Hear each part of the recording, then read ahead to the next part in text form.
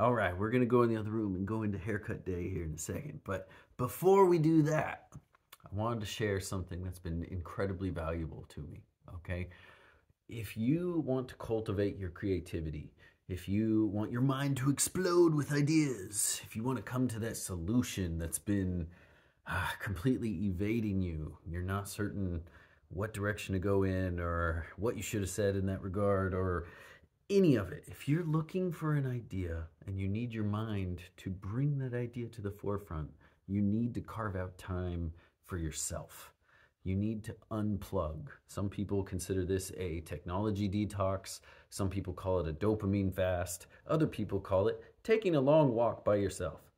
And all of that is a fair title, but it's what you've got to do. You've got to make a little bit of time to just unplug from everything and let those creative juices flow.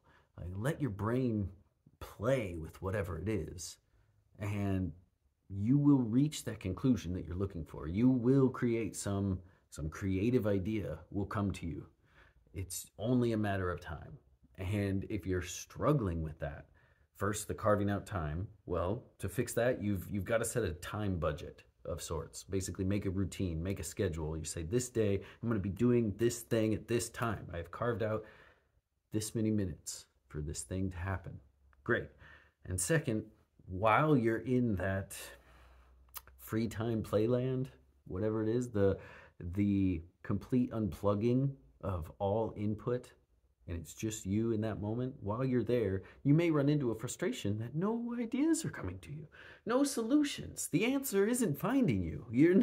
I still have no idea how that conversation should have went. I still don't know what to do for the big project. I haven't had an original thought in years. These are all very valid thoughts, and these are things that your brain is working through while you're spending that time alone and unplugged.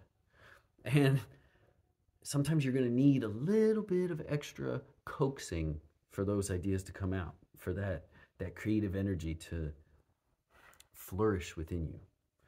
So what I like to do, what's helpful for me, is exercise. So, I mean, you back up a little bit. What's helpful for me is making sure you're well rested over X amount of time, right? Like, you can't be overly tired, because you're just going to be thinking about how you want to go to bed. Okay. And not to some extreme. You don't need 9 hours of sleep every night. But if it's a night that your toddler kept waking up and you didn't get to bed until real late and you're walking around with like one bloodshot eye, it's probably not Creativity Day 2024. No, it's self-help day. So make sure you're starting this creative journey on a day where you're kind of blank slate, energized enough, got enough rest, okay? And then getting back to my exercise point, what helps me is either long or intense cardio and not listening to anything. If you have to listen to music while you're running, that's fine. That's fine. But don't pull up a podcast. Don't pull up any videos on YouTube. Nothing like that. Get your run in. Get your cycling done. Go swimming. Something. Just get your heart rate up. And if it's a longer duration run, maybe a little less intense, that's great. That's really good for your body. And it's going to help that blood flow process really help your body churn through any negativity that's built up, both emotional and physical, right? If you don't have time for a longer run, do something short. Set a timer for 2 minutes and do jumping jacks, okay? Go do sprints. Get on a trampoline. You know those little trampolines? We've got one in the garage. The kids love it. It's a great way to get a quick burst of cardio in.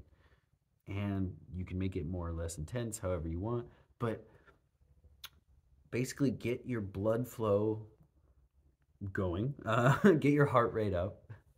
And after that cardio session, take out the earbuds if you were listening to music and walk in silence with yourself, okay? You can skip the cardio part if you know that the walk is going to be this creative generation time for you.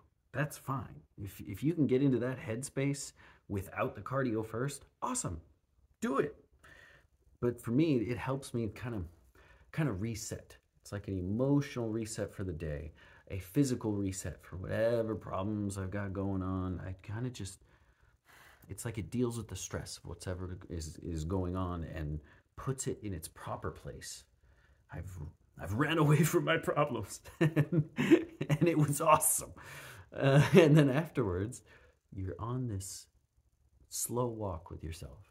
You can walk quickly, it doesn't matter the pace, it's just a walk, and there's no input. You're not listening to anything. Please make sure that you're watching for traffic. Don't cross the road without looking both ways. And what helps me sometimes is to be in a less populated area, because talking out loud can actually be pretty helpful. You can make a certain kind of progress by talking out loud to yourself. And it's a similar effect to when you have a friend who will just listen to you rant about something. For me, it's my wife. And my wife will sit there and listen while I will talk about the same thing I've talked about a dozen times. And it just kind of helps me churn through it, to understand it, to make the pieces fit together better. Okay? So if you have to talk out loud to yourself on this walk, do it. Work through it with yourself. And then it's like the answer comes to you. It's like your creativity flourishes up from your neck, apparently. But and it's not necessarily a process to solve all your life problems. It's a process to clear the cache of your brain. Because there's some kind of roadblock in your head that's keeping you from being creative. That's keeping you from just putting paint on the canvas. And so, yeah, for me, I get out there, I get my heart rate up, and then I go on a walk, and I just ramble. And maybe I'm the crazy guy walking through the suburbs, and they're like, that guy talks to himself all the time. You don't, yeah, maybe. I don't always talk to myself. Sometimes it's all internal. But whatever your process is, you got to do that thing and get to that relaxed, untethered, uninhibited, and uninspired place. Uninspired meaning you're not listening to something. You're not under the influence of some input, be it a podcast or music or even a partner talking to you. And so going on that walk by yourself and unplugging from everything, it just lets your brain, you could call it your unconscious mind, your subconscious. I have no idea. I don't have a degree in psychology. Maybe it's those things. Sure. But it's like some part of you that's just been busy staring at computer screens, listening to podcasts, dealing with people, dealing with your responsibilities, sitting all day, not getting any movement in. All that goes out the window, and your brain goes, hey, I can play. I can play with these things. It's just playtime for your creative mind. And you will find ideas coming to you. You will find ideas flooding in. Sometimes it's helpful to have a pen and a notepad with you during these times. And some little note, it'll seem very inspiring at the time, and you will forget it. You will forget it. Please write it down, whatever the thing is. I mean, it's 50-50 when you look at it next week. Because sometimes you look at a note and you're like, that's the dumbest thing I've ever read. And other times you read the note and you go, it's still a really good idea. I still really like whatever that creative thing was. And you've given yourself the gift of creativity, not just in the abstract, but in the form of a creative idea. You've given your brain a toy to play with.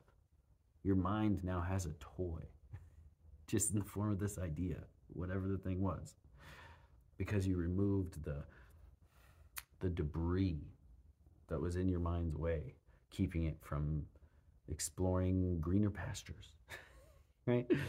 So that's what I would recommend if you feel creatively stuck, if you feel like your inner monologue is just gagged. Good luck. Get out there, get that heart rate up, spend some time with yourself alone in the quiet, and go for a walk and look both ways for traffic. You're going to be just fine. Tell me about all the creative ideas you came up with. Tell me if you have a different process. What do you use to just get the creative juices flowing to remove those roadblocks? I'm really curious because there's some days that cardio and long walks don't do it. Your mileage may vary. Have a great day. Good luck.